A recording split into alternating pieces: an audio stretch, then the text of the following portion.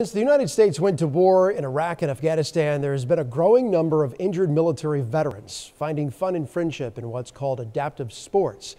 Action News reporter Adam Weiner tonight showing us how the Wounded Warrior Project is connecting vets right here in the Tampa Bay area.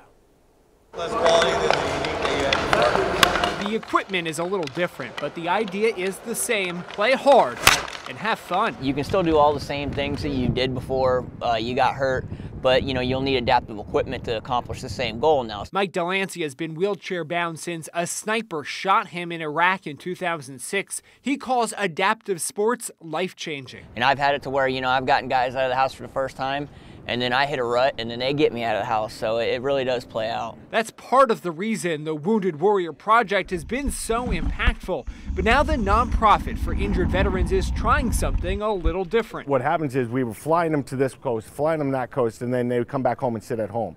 What our goal is now is to tap them into the local community. That's why Tuesday and Wednesday this week, a dozen veterans from right here in the Tampa Bay area are playing softball and hockey and learning about adaptive sports programs already in their community. You're just connecting the dots. And adaptive sports is about to get even more exposure here in Tampa. The Department of Defense's adaptive sports national competition called the Warrior Games is coming to Tampa in 2019, hosted by U.S. Special Operations Command at MacDill Air Force Base. Tampa's a very big community for that.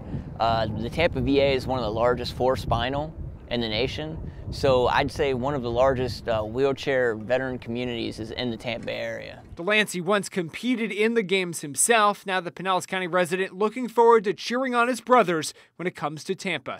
In Tampa, Adam Weiner, ABC Action News.